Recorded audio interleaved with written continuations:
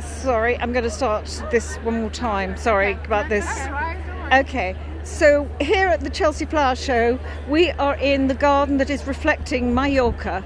And with me, we have the two garden specialists who have brought this specially to London. Please, could you introduce yourself for Mallorca visitors? Yes, so we represent Mallorca Garden Design. We live and work in Mallorca and do projects in Mallorca. She's Johanna Norlin, and I'm Tanya Wilson. And how long have you been living in Mallorca? I've been in Mallorca since about 3.5 years now. And you have this passion to bring Mallorca gardening to Chelsea Flower Show, which is a huge feat. Yes. So could you tell me how you're representing Mallorca in this beautiful garden? Yes, so we have the 3 layers of the landscape that was the inspiration for the design.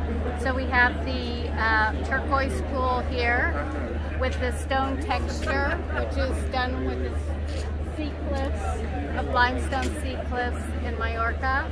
And then the planters, we chose a special color for the planters, which represent the Terra Rosa soil of Mallorca. And what about the planting and the colours of the plants that you've been using?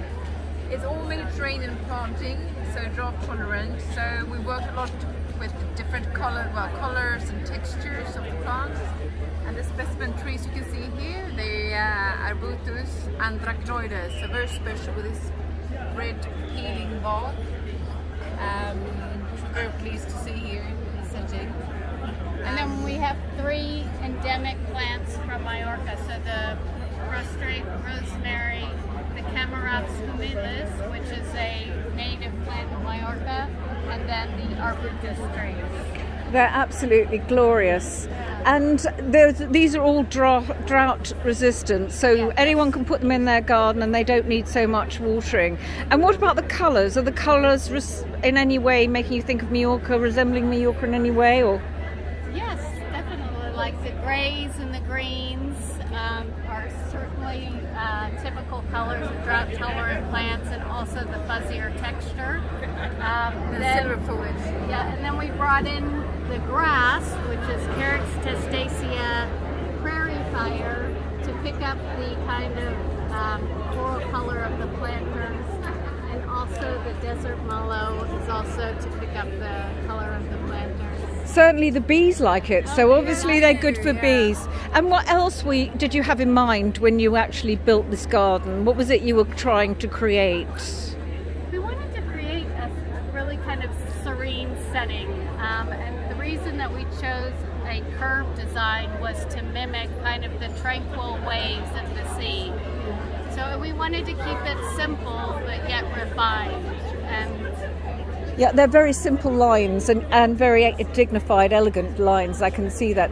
Tell me, when you're in Mallorca, do you have any special things that you like to do, or anything you would recommend people to go to do when they're in Mallorca?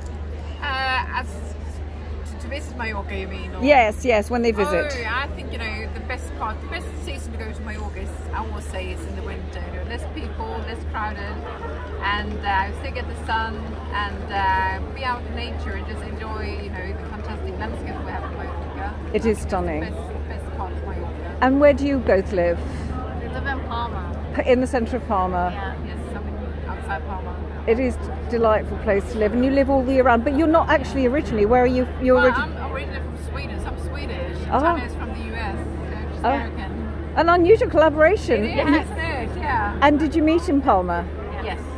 That is lovely. And what have you had, the sort of people who've come to look at it, what sort of reaction have you had to the garden?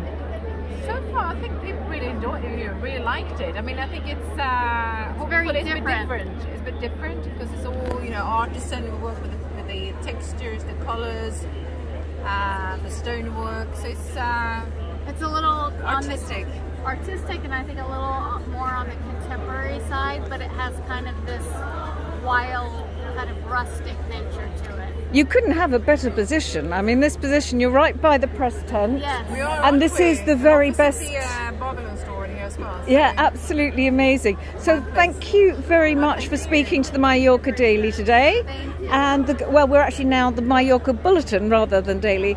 And I will see you probably in Mallorca. But meanwhile, thank you for your time. And I wish you success and wishing you a good medal on this one. Here's wishing you. Thank you again. Bye-bye.